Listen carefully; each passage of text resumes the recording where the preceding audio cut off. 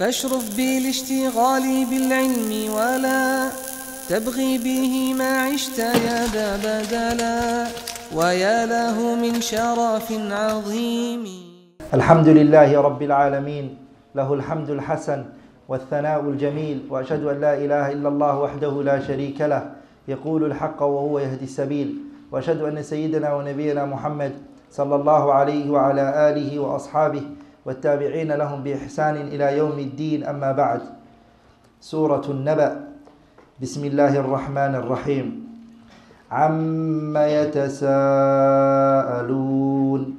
عن النبأ العظيم الذي هم فيه مختلفون كلا سيعلمون ثم كلا سيعلمون ألم نجعل الأرض مهادا والجبال أوتادا وخلقناكم أزواجا وجعلنا نومكم سباتا وجعلنا الليل لباسا وجعلنا النهار معاشا وبنينا فوقكم سبعا شدادا وجعلنا سراجا وهاجا وأنزلنا من المعصرات ماء ثجاجا لنخرج به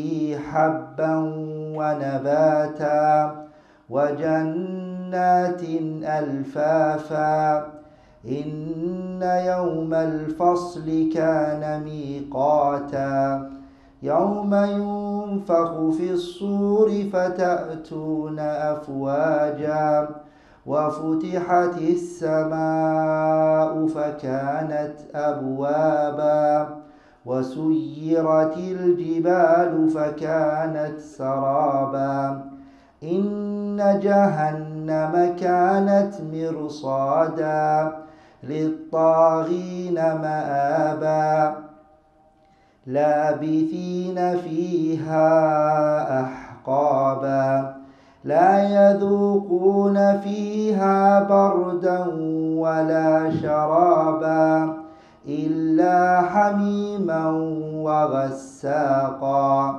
جزاء وفاقا إنهم كانوا لا يرجون حسابا وكذبوا بآياتنا كذابا وكل شيء أحصيناه كتابا فذوقوا فلن نزيدكم إلا عذابا إن للمتقين مفازا حدائق وأعنابا وكواعب أترابا وكأسا دهاقا لا يسمعون فيها لغوا ولا كذابا جزاء من ربك عطاء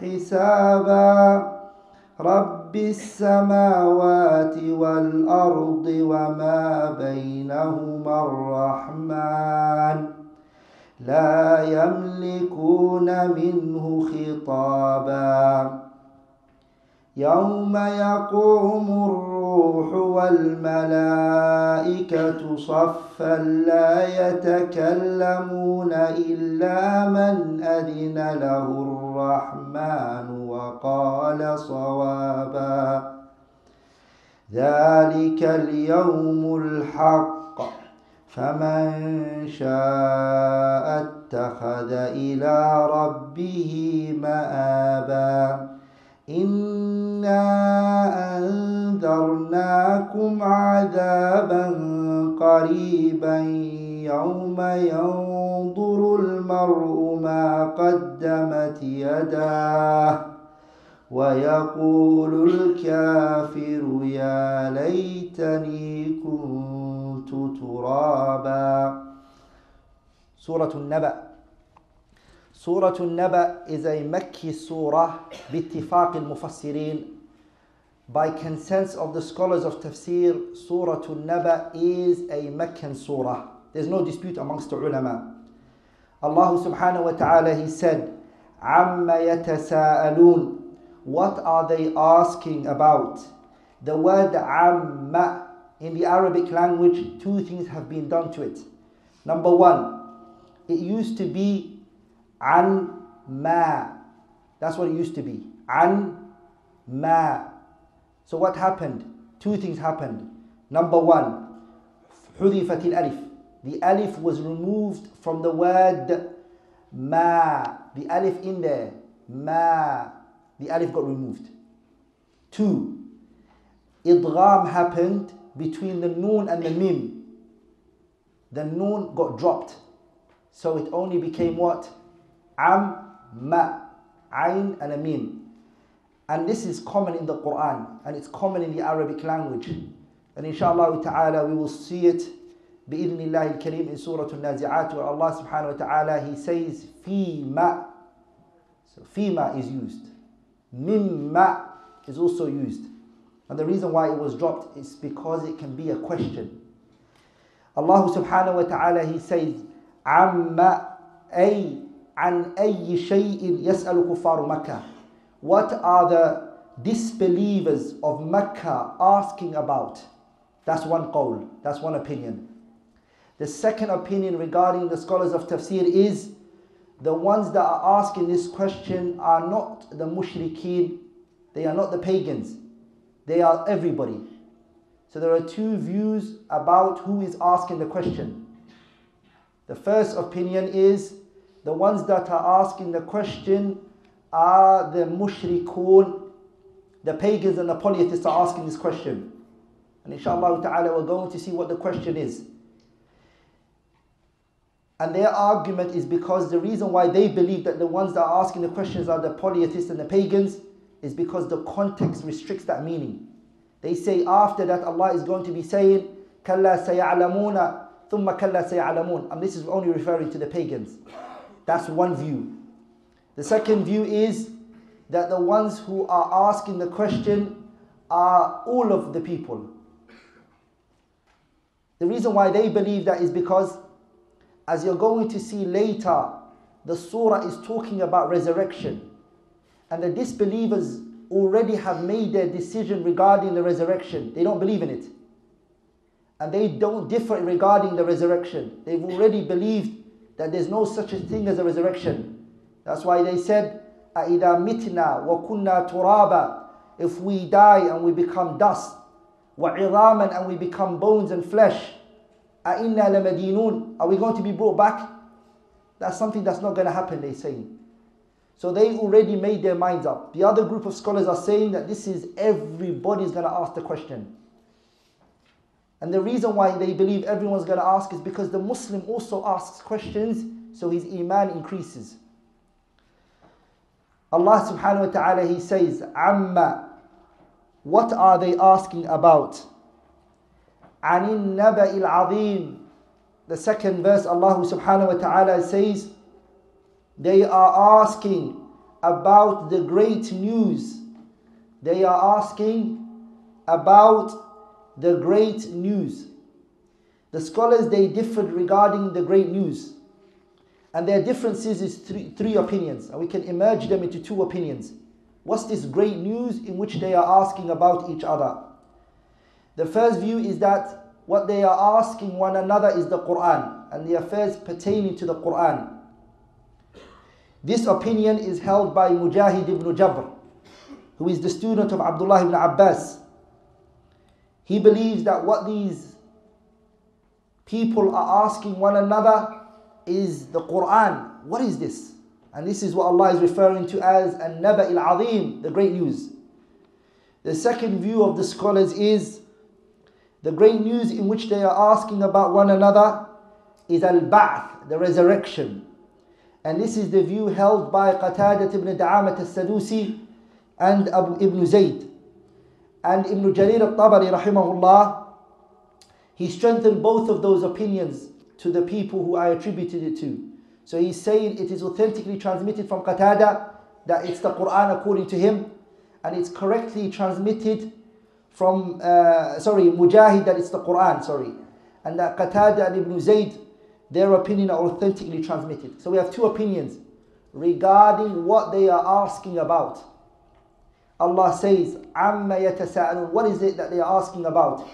An-Naba al-Azim, the great news. The great news is how many things? It's either one of two opinions. Either the Quran or it's either the resurrection. And there's a third opinion, which is that it's the Prophet sallallahu alaihi wasallam, but it doesn't show so. And the strongest opinion from the two is that they are asking about the resurrection. But the difference here is not a contradiction.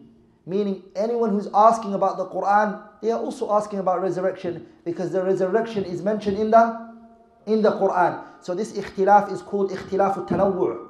And the sabab of this ikhtilaf is called at-tawatu' fil kalam. Because Allah subhanahu wa ta'ala, He removed the sifa and the mawsuf from its sifa. And this is something we have already spoken about in muqaddimah fi usul al-tafsir.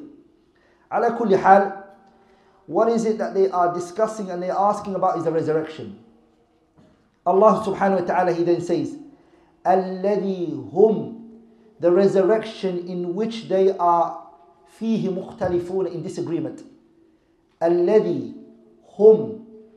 And if you look at it here, Allah doesn't mention what they are disputing. Allah left it vague and ambiguous. Allah says, الَّذِي هُمْ فِيهِ مُخْتَلِفُونَ, about which they are in disagreement. They became parties and they became groups regarding the resurrection and its affairs. If we take the opinion of those who said that this is meant by resurrection, then the parties broke into two parties.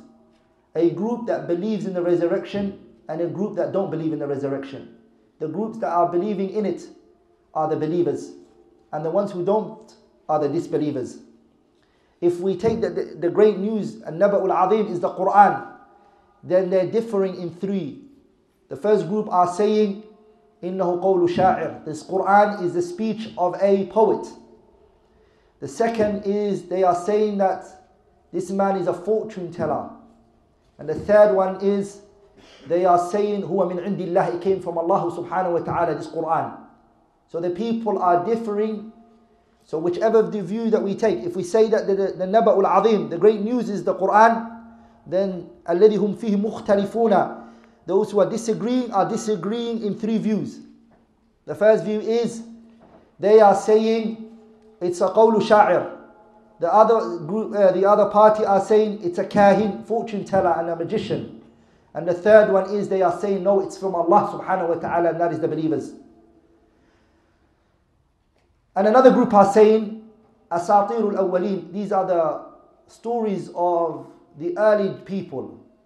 Muhammad has been told these stories, اكتتبها, he wrote it from somebody. فَيَتُمْلَ عَلَيْهِ بُكْرَةً وَأَصِيلًا, morning and evening somebody is dictating the Quran from him to him and he's writing it.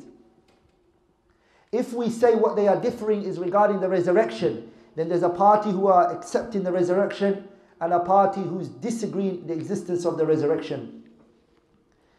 Allah subhanahu wa ta'ala, He then says, كَلَّا سَيَعْلَمُونَ ثُمَّ كَلَّا سَيَعْلَمُونَ. The word kalla in the Quran, wherever you look at the Quran, kalla has only come in two meanings.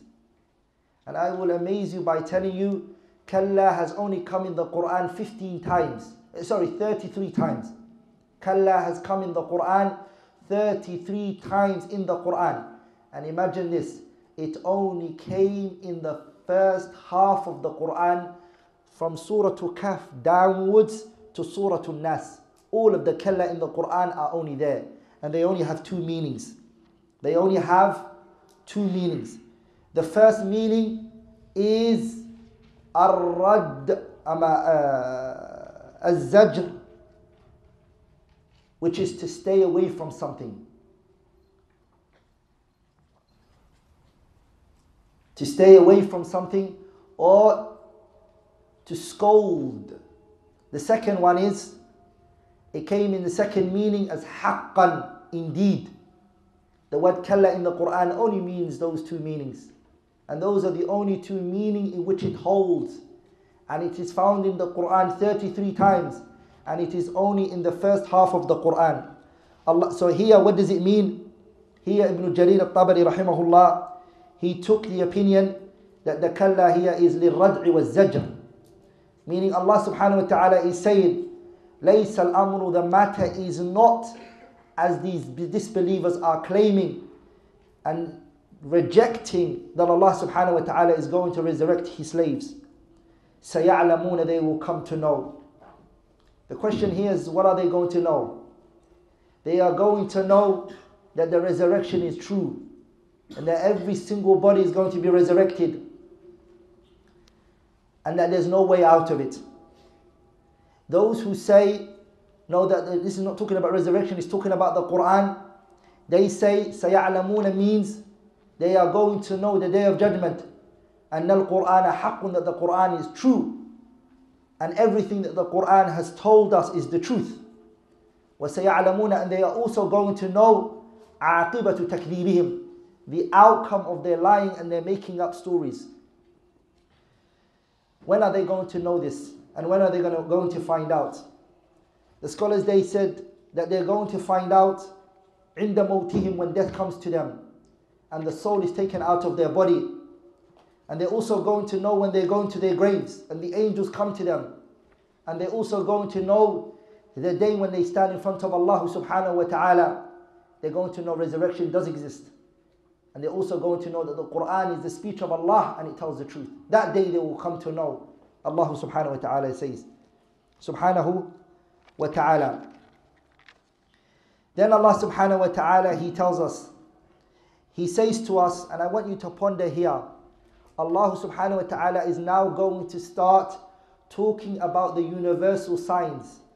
He's going to talk about the things that He has blessed us with and the things that He has done.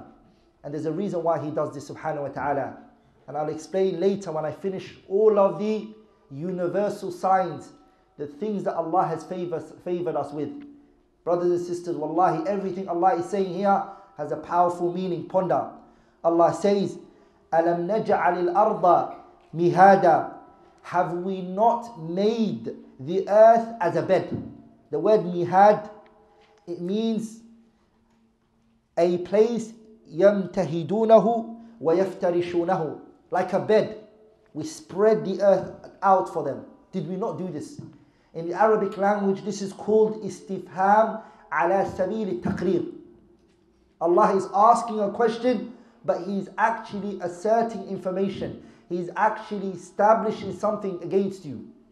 This question that He's asking you subhanahu wa ta'ala is a question, within it is yes. Of course, oh Allah, you have. And He wants you to wake up. Because when a person is asked a question, generally it's a way to get his attention. So Allah is asking you, Alam naj'al, have we not made? And this naj'al is we, and it's out of royalty. Because the nahnu in the Quran, when it's used, it is used as al-mu'azzimu, the one who speaks out of royalty. Al-mu'azzimu nafsahu, the one who speaks out of royalty. Because we in the Arabic language is used as one of two. Al-mutakallim ma'hu ghayruh, one who is speaking and then somebody else is speaking with him. And it's also used as a person who's speaking out of royalty.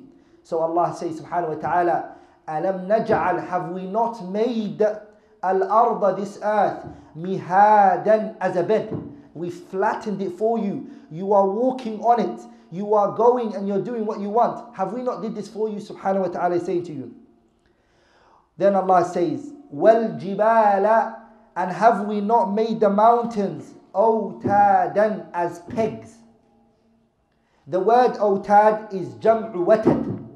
And the watad in the Arabic language is what you use for a tent, when you want to hold a tent.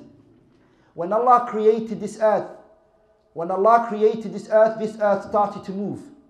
So Allah subhanahu wa ta'ala pegged the mountains on it so that the earth doesn't move.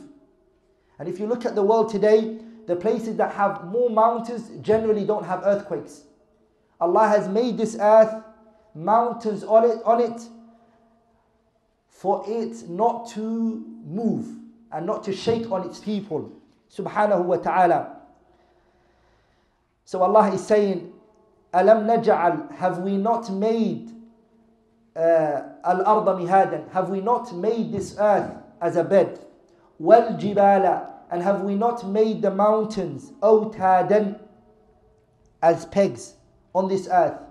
The answer again here is what? Of course, O Allah subhanahu wa ta'ala, you are the one who made this earth a bed for us, a place we can walk on and spread it out for us. And O Allah, you are the one who pegged these mountains on this earth, subhanahu wa ta'ala. And I want you all to ponder here, these mountains that are pegged on this earth, what is Allah going to say about it later? In the same surah, how does Allah speak about the mountains? You're going to see inshallah ta'ala and ponder. Then Allah subhanahu wa ta'ala, He says, وَخَلَقْنَاكُمْ, Allah says, we have created you, وَخَلَقْنَاكُمْ, we have created you all, أَزْوَاجًا, in pairs. The Mufassirin, they differed here. What is meant by وَخَلَقْنَاكُمْ أَزْوَاجًا? And they differed in two views. The first view, they said, أَزْوَاجًا here means males and female. That's one.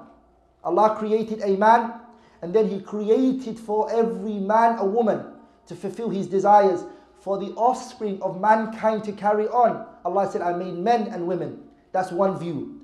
The other view of scholars, they say, وَخَلَقْنَاكُمْ أَزْوَاجًا. أَزْوَاجًا here means أَصْنَافًا.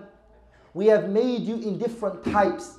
One that's tall, one that's short, one that's good looking, one that's not good looking, one that's dark, one that's light, one that's a male, one that's a female. I have created you in different types. So the scholars, they differ what is meant by azwajan. Allah says, am I not, with the previous question that's asked, وَخَلَقْنَاكُمْ, we have created you azwajan, in pairs, or we created you male and female. Then Allah subhanahu wa ta'ala, He says, وَجَعَلْنَا, and we have made نَوْمَكُمْ, your sleep. We have made your sleep subatan, as a thing for rest. The word subatan here actually means, in the Arabic language, in its linguistic meaning, it means inqita', disconnection. That's what it linguistically means. Lakin Ibn Faris, in his Mu'jam Maqayis al-Lugha, he defined it not according to its linguistic meaning, but according to what would come out from its linguistic meaning. In other words, Allah is saying, I have made sleep a disconnection of tiredness. In other words, you relax. I have made the sleeping you sleep. Subatan means inqita', it means disconnection. Amal qat'u, something to cut. What is it that's cutting from you? The tiredness and the fatigue that you were enduring the whole day. Qata'a, it disconnects from you. What happens here? Ar-raha was-sakina, tranquility, calm, relaxation occurs. Who's the one who's giving you this? You look at a person who's sleeping at night, his mouth is open, he doesn't know what's happening. Who's protecting him? Who's looking after him? The minute he sleeps, he wakes up and he's fresh. His mind, his head, everything. Allah is saying, I am the one who has made for you a sleep, for you to find from that sleep a rest. Allah is saying subhanahu wa ta'ala. Then Allah subhanahu wa ta'ala, He says, وَجَعَلْنَا, we have made for you al-layla, the night. We have made the night as a covering. Libasan, it means covering. What is it that the night covers you from? The night, it covers you from the sun, the ray that comes from the sun. If it was 24/7 daytime, you wouldn't be able to sleep. The sun will be in your eyes. When you want to sleep, you switch off the lights. You make the room dark. Allah subhanahu wa ta'ala, He says, I have made the night to cover you. So when you sleep and you relax, you can properly sleep. Also, I have also blessed you with this night, that if you want to hide from the people's eyes, because you have to remember, back at those times, the people, they wanted to leave if they were scared of an enemy at night time. I have made this dark, pitch black, a time for you to run away from your enemies so they won't be able to see you. Also, this night and this dark, I have covered it So the one who wants to stand up in the last third of the night and wants to come with sincerity so nobody sees him, he's also able to stand up. And Allah says in the Quran, إِلَّا آلَ لُوطٍ, and the people of Lut, نَجَّيْنَاهُمْ بِسَحَرٍ, we saved them at night time. Surahtu Al-Qamar, Ayah 34. At night time Allah saved them. So when was it they traveled to get away from the enemy? At night time. So this is what I have done for you. He says, Allah subhanahu wa ta'ala. Then Allah subhanahu wa ta'ala, He says, وَجَعَلْنَا, we have made for you, النَّهَارَ, we have made the day for you. Allah is saying, مَعَاشًا, we have made it for you, وَقْتًا لِلتَّعَيُّشِ, a time for you to live and to get up and to go and to look for a livelihood, to look for your rizq.